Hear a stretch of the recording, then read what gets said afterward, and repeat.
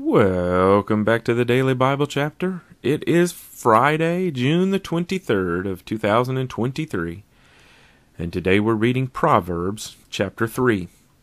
And the heading for Proverbs chapter 3, Guidance for the Young. My son, do not forget my law, but let your heart keep my commands. For length of days and long life and peace they will add to you. Let not mercy and truth forsake you. Bind them around your neck.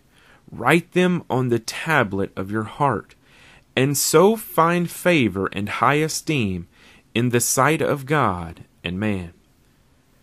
Trust in the Lord with all your heart, and lean not on your own understanding.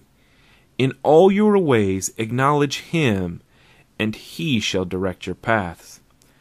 Do not be wise in your own eyes. Fear the Lord and depart from evil.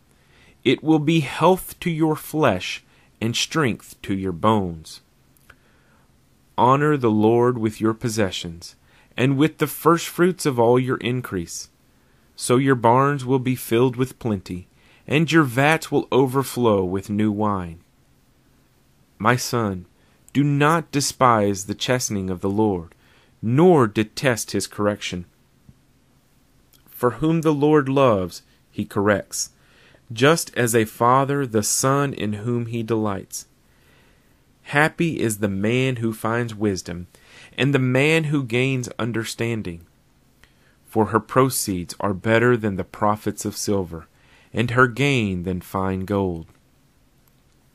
She is more precious than rubies, and all the things you may desire cannot compare with her. Length of days is in her right hand, in her left hand riches and honor.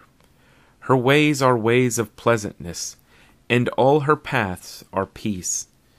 She is a tree of life to those who take hold of her, and happy are all who retain her. The Lord by wisdom founded the earth, by understanding He established the heavens.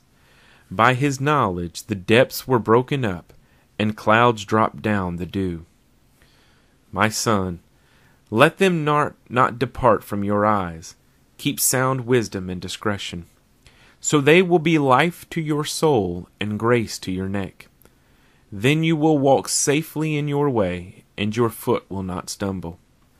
When you lie down, you will not be afraid. Yes, you will lie down, and your sleep will be sweet.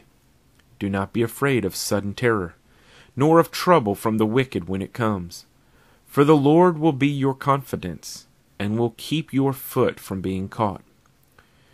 Do not withhold good from those to whom it is due. When it is in the power of your hand to do so, do not say to your neighbor, Go and come back, and tomorrow I will give it, when you have it with you. Do not devise evil against your neighbor, for he dwells by you for safety's sake. Do not strive with a man without cause, if he has done you no harm. Do not envy the oppressor, and choose none of his ways. For the perverse person is an abomination to the Lord. But his secret counsel is with the upright. The curse of the Lord is on the house of the wicked, but He blesses the home of the just. Surely He scorns the scornful, but gives grace to the humble.